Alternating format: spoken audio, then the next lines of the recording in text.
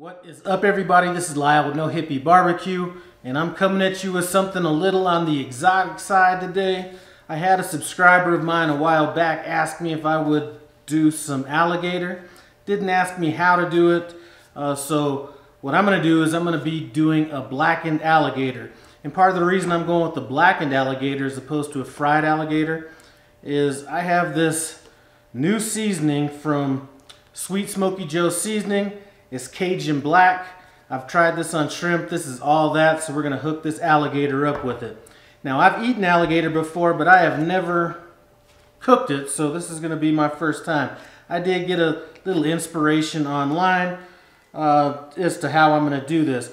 Anyway, here's the brand that I got. I got this just at a local butcher shop. This is 1 pound, and it costs about $16, so a little on the expensive side. Let's open up this pack and see what it looks like.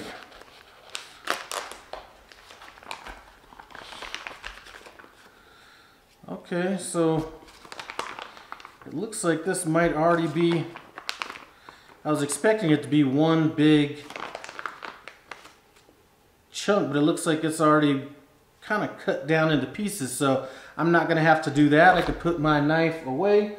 What I'm going to do is I'm going to rinse this off, kind of pat it dry, and then we'll be back. Okay, we got that alligator rinsed off, drained off, and patted dry a little bit, and that's not a lot of alligator for $16, let me tell you. Anyway, let's go ahead and get our blackened seasoning in here. And I want to make sure it's thoroughly coated. Now, one thing I did notice when I cooked with this the last time is it's really not too salty, so you can't afford to go kind of heavy on this. I'm going to leave a link to where you can buy this stuff in the description below. They have a lot of good stuff that I've used in a few different recipes. And then I have my skillet over here getting heated up. I'm using avocado oil, but any high temperature oil would work. I would shy away from something like olive oil or something like that. You could go with canola oil, vegetable oil, or a clarified butter.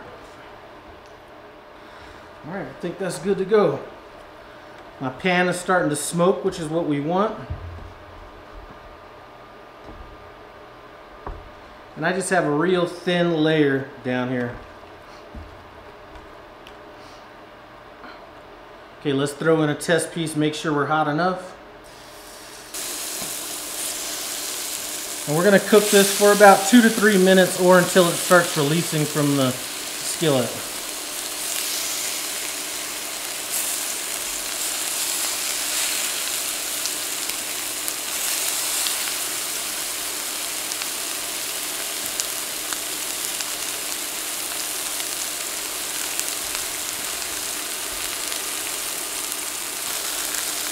Okay, let's go ahead and test them.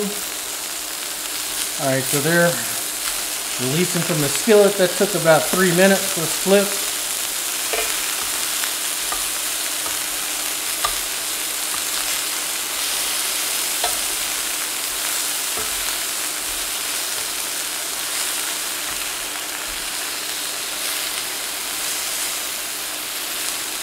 And I'm going to go about 2 minutes on this side or until it lifts up. So that's another 2.5 minutes.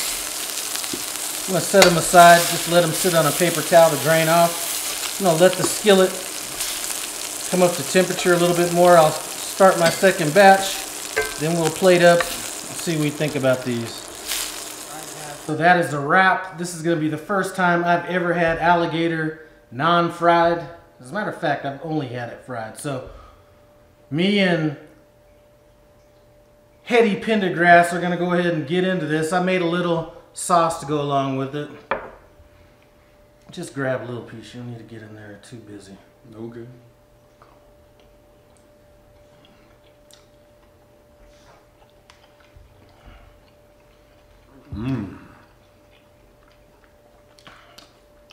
That is surprisingly tender. You know, it's some good stuff. Now, here's what I'm going to tell you. If you live in Colorado or someplace like me where this isn't something that you could just go to the grocery store and buy, this is good, but it's not $16 good per pound. So I will leave you with that. Anyway, it is tasty though. I will be more than happy to knock out a few more of these. Anyway, me and Hetty Pendergrass, is that what I called you earlier? Or did I call you like Head Roosevelt? Anyway, I'd like to thank you guys for stopping by No Hippie Barbecue. I appreciate it. Comment, subscribe, and I'm out.